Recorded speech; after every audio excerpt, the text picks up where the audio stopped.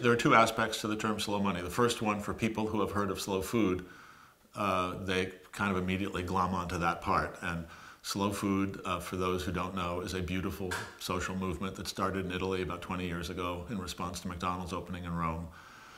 There's now about 85,000 people who belong to the Slow Food International. It's an NGO that basically is promoting small-scale, organic, artisan, heirloom. There's a whole series of nested values around biodiversity and food tradition, and kind of using food as a vehicle for reconnecting people to their communities and bioregions. I mean, it's a really beautiful movement.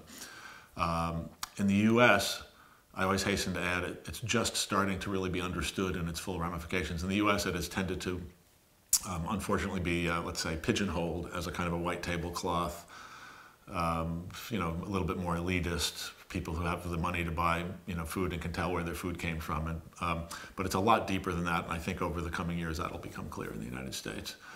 So slow money, if you just take that piece, is just the obvious, how do we create capital flows that support that? It's one thing to, for a group of people who can afford to buy food in certain restaurants, to do it, but the real challenge for us as a culture is to steer meaningful amounts of philanthropy and venture capital and other forms of capital to support local food systems, small scale, diverse, truly diversified, not false diversification, but, you know, truly diversity promoting agriculture in this country. And the numbers, I won't like rattle them off now unless you make me, but the numbers are rather astonishing. I mean, you're talking about 0.1% of this and 0.5% of that of budgets that are going to anything remotely relating to small-scale sustainable agriculture in this country. We're still 99.99%, you know, invested in, you know, in industrial agriculture at a very large scale.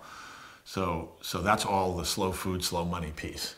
The other part of the slow and money piece is really just the idea that the speed of capital is by itself, above and beyond just the ramifications for food systems, a critical issue. And so if you look at things like, let's say the acceleration of this, you know, it's really across the board, but take one indication. In 1960, there were 3 million shares a day traded on the New York Stock Exchange.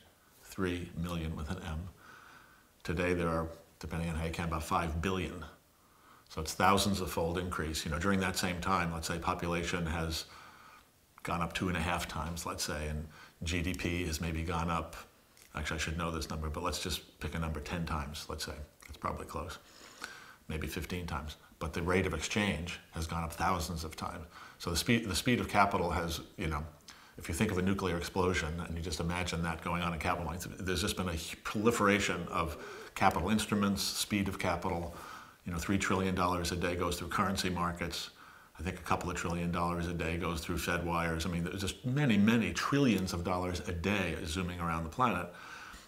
So the idea of slow money in that context is just raising a much broader fiduciary question, which is, if money is speeding around so fast, should we be surprised that we don't know what the hell it's doing and that the complexity has gotten way out of control? So it's a much broader question than just food systems when you look at it that way.